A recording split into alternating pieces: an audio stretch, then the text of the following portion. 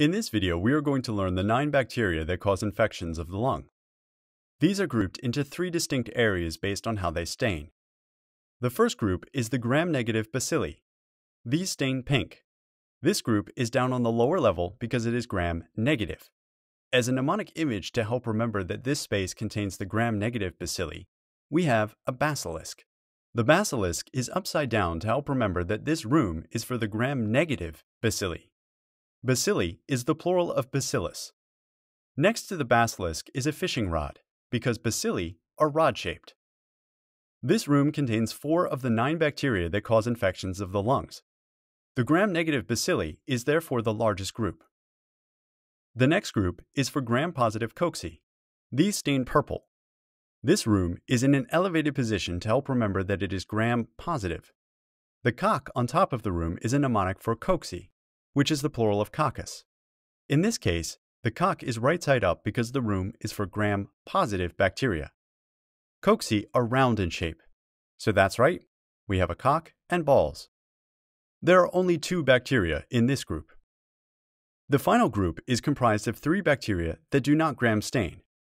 This group is located up on a platform of its own to help remember that it is different. A washing machine serves as a mnemonic to remind us that this zone is for bacteria that don't stain. So far, we have explored the main structure of this space.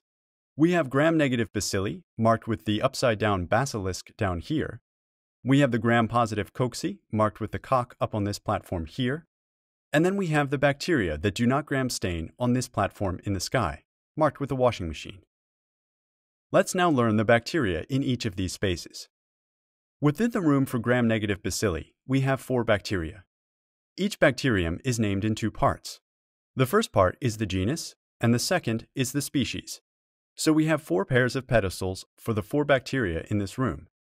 The first is Haemophilus influenzae.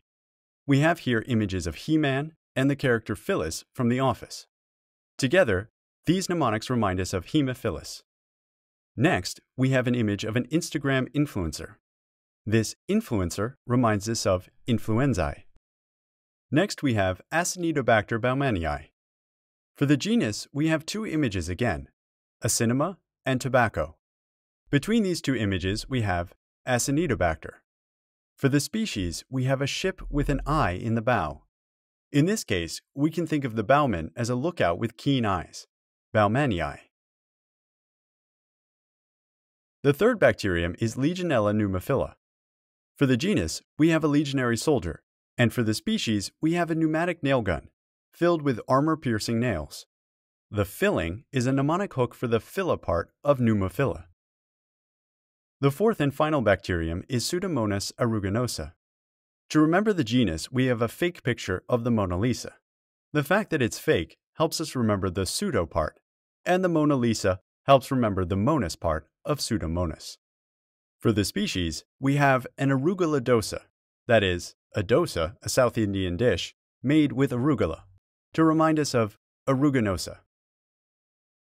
Now that we've gone through the mnemonics in this space, let's connect them together with a story. After defeating a basilisk, He-Man gets married to Phyllis from The Office. He's not happy in his marriage, though, and runs off with an Instagram influencer. At first, they're very happy, and spend their time going to the cinema and smoking tobacco. But then He-Man gets called away on a mission and has to sail over the seas to fight. During the voyage, he takes the role of the bowman, serving as a lookout with his keen eyes. When they arrive, they find an army of legionary soldiers, all armed with pneumatic nail guns. The battle is fierce, but He-Man survives. However, there's no food left anywhere, and he is forced to steal a fake version of the Mona Lisa and to trade it for food. All he can get is a measly arugula dosa. Back home with Phyllis, he would have been much better fed. When you are trying to remember the 4 bacteria in this gram-negative bacilli room, just think to this room, these images, and this story. In our next room, we have the gram-positive cocci. In this space, we only have 2 bacteria. The first is Streptococcus pneumoniae. For the genus, we have a pole-dancing cock performing a striptease. The stripping gives us the strepto, and the cock gives us coccus. Since we've already created a mnemonic for pneumo part of pneumoniae, we can use something similar here, a pneumatic drill. The second bacterium is Staphylococcus aureus. We have a wizard staph for the staphylo part and the cock again for the coccus. For the species, we have the aurora borealis for aureus. Now let's connect these with a story. This is a story about a cock whose fortunes take an unexpected turn for the positive. Down on his luck, the cock has had to resort to stripping in order to make money. He strips at night, and during the day he works as a carpenter with his pneumatic drill. One night, he is pole dancing as usual for the other animals on the farm, but it turns out that the pole is actually a wizard staff. By spinning around the pole, he manages to summon the aurora borealis, which puts on an amazing show. He's paid so much for it, he can finally quit stripping. Our third and final space is for bacteria that do not gram stain. We have 3. First, Mycobacterium tuberculosis. For the genus, we have a microphone and a backhoe. For the species, we have a bunch of tubers, carrots, and potatoes. Mycobacterium tuberculosis is an acid-fast bacterium. The image of the flash in his red suit reminds us that Mycobacterium tuberculosis is acid-fast. He's carrying an envelope to remind us of the thick cell envelope that makes this bacterium acid-fast. Next, we have Chlamydia pneumoniae. For the genus Chlamydia, we can use a clamshell, and we can again use the pneumatic drill for pneumoniae. Finally, we have Mycoplasma pneumoniae. For the genus, we have a microphone and a plasma screen TV for mycoplasma. Once again, we have the pneumatic drill for pneumoniae. Chlamydia pneumoniae and Mycoplasma pneumoniae both lack a cell wall. These require special detection methods like fluorescence microscopy. For this reason, we have a transparent wall behind these bacteria. On top is a fluorescent light and a microscope. Let's tie these together with a story. The Flash's suit can't be stained, but he still has to wash it from time to time. He's gotten dirty working in the fields. He's using a voice-controlled backhoe to dig for tubers. After finishing on land, the backhoe is then brought to the sea and used to dig for clams, which are then opened with a pneumatic drill. The clams are then served at an open-air karaoke party. There are no walls. People sing into a microphone while reading the lyrics off a plasma screen TV. A prize of a new pneumatic drill is given to the best singer. Okay, let's recap one more time.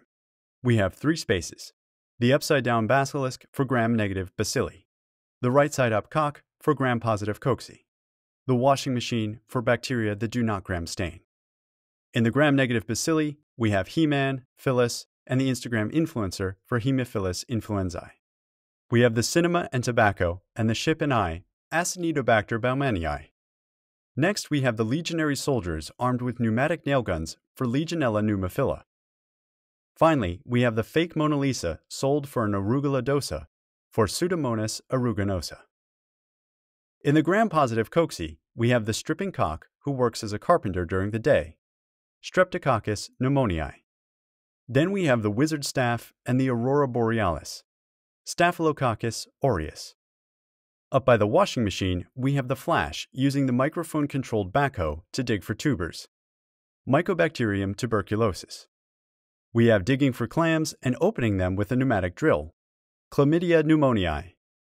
Finally, we have the karaoke with the microphone and plasma TV, with the prize being a new pneumatic drill, Mycoplasma pneumoniae. Use this space, these images, and these stories to help you retain and recall the 9 bacteria that cause infections of the lungs. This memory palace is freely available to download from Munx VR's store. Munx VR is Linguisticator's software for building memory palaces in 3D and virtual reality. The software is available on Steam. For more information, please check the links in the description below, and be sure to head over to linguisticator.com for our full course in memory.